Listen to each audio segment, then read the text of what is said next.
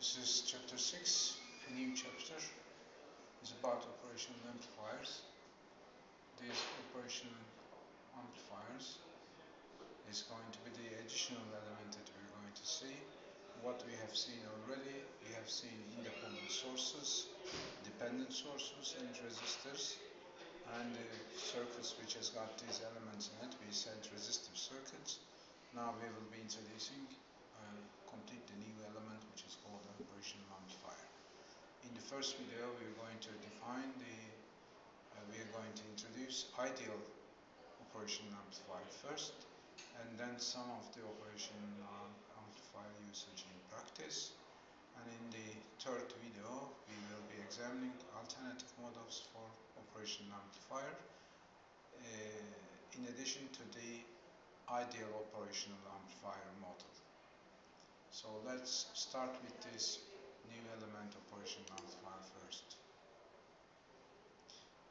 So what is it? What is it? It is this element. This element has three terminals. So this is how to show schematic show of this operational amplifier in circuits. Has three terminals, 1, 2, 3. Two of them input terminals. One of them is not seen here, negative input, non-inverting input, this one. This is inverting input. These are the inputs, and that is the output. Therefore, it is a three-terminal element. And two DC power sources are required for this element to run. So there is one negative power and one positive power here to run this operational amplifier. I will explain all these in details in short time. It is considered as an element, but there is a circuit in it which includes dependent sources, transistors. So this is, although it is said an element, inside it there are many transistors in it. Now let me explain step by step all of these sentences here. Three terminals we said, and two inputs, one output. All the elements that we have seen already has got two terminals only. And there were no names for the terminals, either input terminal, output terminal, nothing like that. But this has got two terminals, three terminals. Two of them are inputs, one of them is the output terminal. You cannot change these terminals, or you cannot interchange the input terminals. So it is different from the elements that we have seen already. And it says power required to run this element. So it seems a bit confusing why you need that power here. Although it is written in Turkish, but this is negative power and that's positive power. Why need that power? That power helps this element to run or transfer the input signal to the output signal. You need that energy to be introduced to this system in order to transfer the input to the output. How you can imagine this in practice? There are some cases like that. Consider a TV equipment, TV set in our houses. In order to run a TV set, you've got to connect the power socket, this your system. So you need a power connection. This connection is related to this too. Apart from that, the input to the TV set is antenna. Antenna is the input. That input receives the electromagnetic signals. That means the signal which covers useful information in it.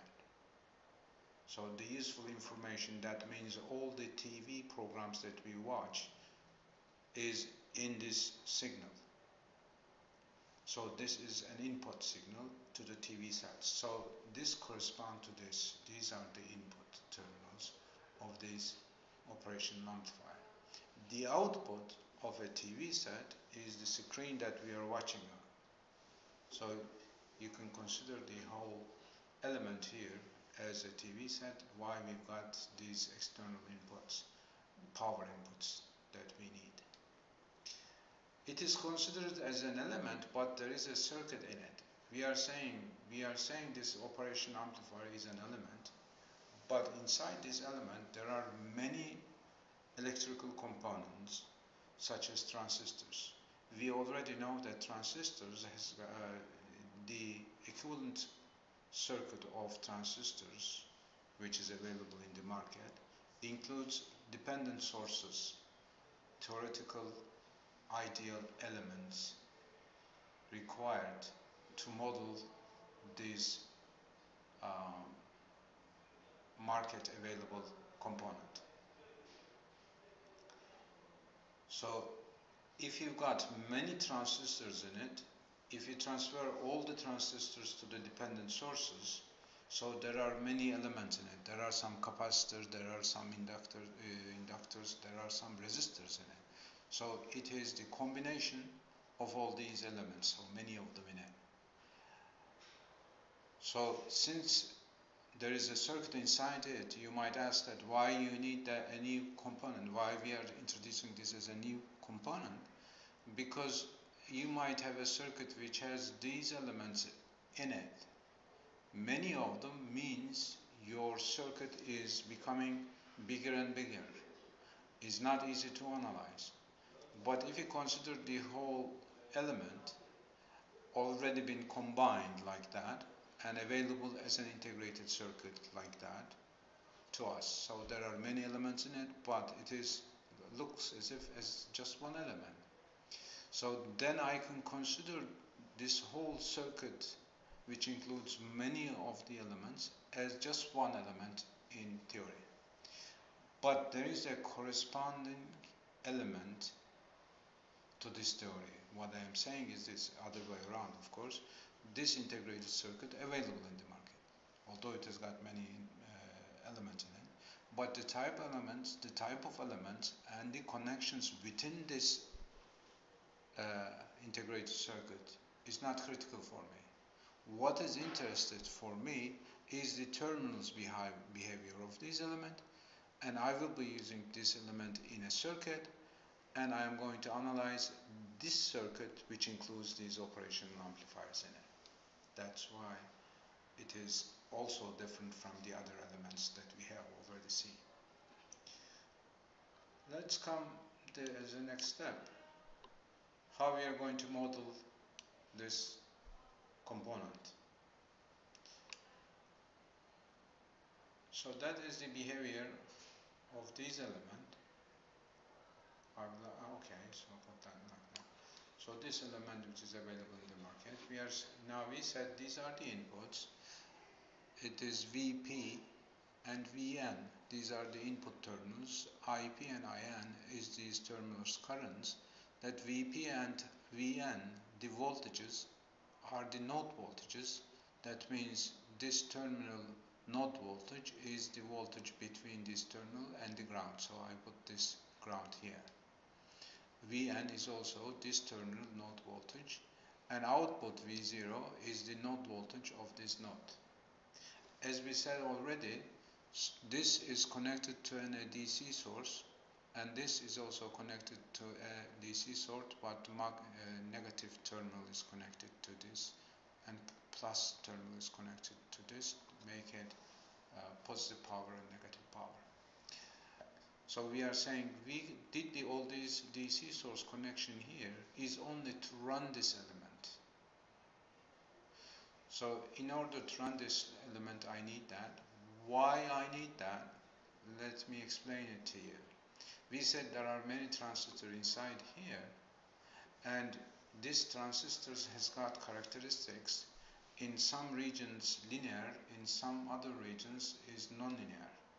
We want those transistors to run in linear region of their characteristics. Therefore, in order to run these transistors within this linear region, we need this power to be applied. So once we applied it, we know that our transistors are going to work in the linear region. And then what is the behavior of these terminals now, not the power terminals? Then it's going to be the input. Input is VP and VN terminals. So the input of these two terminals could be these two currents, IP, IN currents, and these voltages. Since it has got two terminals, we can talk about the voltage draw between these two terminals, VP minus VN. So this is our input in terms of voltages. And that is the output of our operational amplifier. So this is the characteristic that we observe for this component. So if you look at these characteristics, in that region, it is a linear relation that we follow here between the input and output. For example, resistor is this type of element, Y equals mx type mathematical function. And apart from this region, that means in this region and this region, so it is a constant value. The output is constant value, independent from the input voltages here. So if we have different regions, so we're going to define this function in three different regions. For example, in this region, if you look at this here, consider that VCC as V0 value. I will explain it to you. If you consider that is V0, the output is V0, then it says if you transfer that A to this side, that means V0 over A is going to be minus V0 over A. If the input voltage VP minus Vn less than this, so that's K, it says the output is the same as VCC. So we are talking about this region now. This region is called negative saturation region. And we are saying if our input value is less than this value, at the output V0, I am going to consider that minus Vc value, which is the negative power terminal voltage. So that means it is a constant, and it also means that our output cannot be any less than this voltage. So we cannot see these voltages at the output, because the only thing that after this, for these input values, you're going to observe only the minus VCC. That's why we call it saturation. In Turkish, it is doyma. You cannot put any more. It is full. The second region here, so we said V0 is equal minus VCC, you might consider that as well. So minus VCC over A comes from that. So if you consider that area now, consider that VCC again V0 here, V0 here, and divide all parts with A, it's going to be minus VCC over A on the right hand side plus VCC over A. If the input voltage, that voltage, is bigger than, is less than this value, VCC over A I am saying, so that means in this region, and more than this value, so that means you're in this area. So in the second line here, in terms of input voltages, we are in this region, and for this region my output is this. That means my output is going to be A times VP minus Vn. That's the input, times with A gives me V0. So if you consider A is a parameter of this element, and this parameter value is the tangent of this angle. So that's the second region. And the third region, this is positive saturation region. If the input voltage is bigger than this voltage, then output you're going to observe this value. So that means V0 is equal to VCC. So although it is written just 1C here, we mean VCC, that VCC 2C and that 1CV is the same voltage. From time to time that it is shown in different ways. For example, that plus V here means VCC, plus VCC. Minus V here is minus VCC.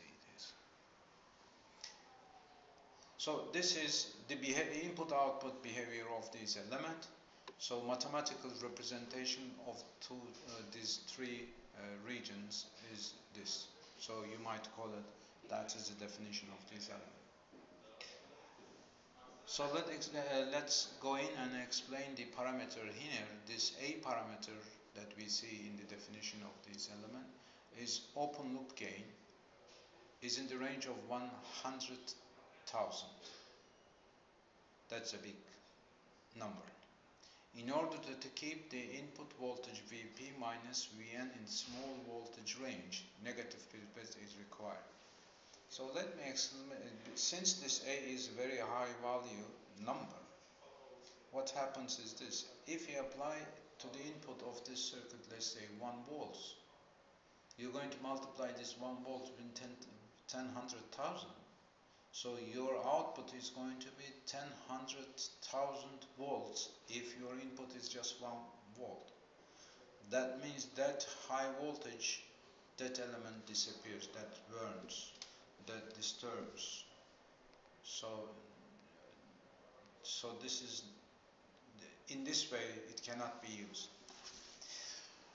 But if the inputs are small values, then easy to use.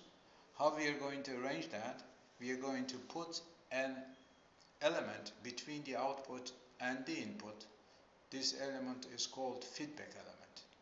So feedback, that means you are transferring this voltage to the input in order to reduce the input voltage. Feedback means this. You have an input. Depending on your output value, you are going to reducing your input value. When you are reducing the input value, that high value A coefficient will be acceptable. That means your output is going to be small again.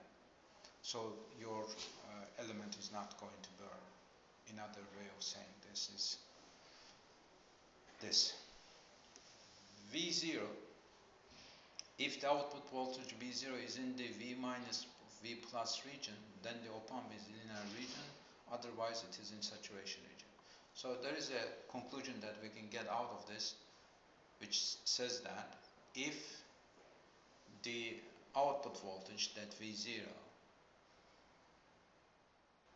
is more than VCC, there is a saturation. So that means, another way of saying whether we are in the linear region or not, we are going to say that if our V0 output voltage is in between V plus VCC and minus VCC, if the output is in this region, then we can say that we are in the linear region. That is the red region here that is shown red. That's the linear region. So normally we are not going to study in these saturation intervals, but in linear region. So how will, is there any simpler definition relation for the operational amplifier? The answer is yes. What is it? Is this. So these are the inputs. We said Vp minus Vn is almost zero. Another way of we say virtually short circuit. If this should be virtually, so it should be a symbol like that, not exactly zero. When it is exactly zero, it becomes short circuit. But this is virtually short circuit. That means very small voltage that we are talking about. So the definition of this element has got this information. The other currents here, IP and IN currents, are almost open circuit, not exactly zero. That's this symbol should be changed with this symbol to make it virtual open circuit. Why it is very small? Because there is a resistor here. The components inside of this element in such a way connected that the resistance that we see from here is going to be very high. If this resistance that I see from here very high, that means a small current is going to go in. If the resistor is high, the current is low, isn't it? I is equal V over R. If R is big, then I is small. So we are saying that is the ideal operation amplifier definition relation. IP is almost equal to 0. IN, that is this terminal current, is almost 0. The voltage difference between these two terminals is almost 0. This is called ideal operation amplifier, and this is the ideal operation amplifier definition relation. Let's now give an example, a saturation example. I'm going to read the explanation here. We have a circuit here. It has got two independent sources. One of them is 2 volt independent voltage source. The other one, the voltage is not given, and just put a parameter that VB. It says in order to keep the OPAM in linear region, what should be the VB voltage? So at the beginning you might say that we have seen the operational amplifier right now. How we can answer to that question is easy. Why is that? Because we are saying this is the definition relation of the operational amplifier. Anytime you need these equations, that you can use them. That is, anytime you could do that. And then we are saying, it says in the linear region, we already says that the operational amplifier runs in the linear region if the V0 output voltage is in between these voltages. Means V0 should be bigger than minus 15, smaller than plus 15. So I need to calculate this V0 in terms of VB here in order to answer to that question. So if you consider that V0, now how are you going to calculate that V0? This is a circuit, and all the elements has got the definition relations, and this is the definition relation of the operational amplifier. So I will be calculating only one of the element voltage here. So on the other hand, I know that all the linear circuit, this element is linear element as well, all the in linear circuit, all the elements current and voltages can be calculated in terms of independent sources. So I can calculate V0 in terms of that 2 volts plus that VB voltage. So if you do so, you're going to end up with the solution of this. I didn't give it the answer to you just to force you to do a practice. Might be later on I can give you a video how we're going to answer to that question. Let's finish this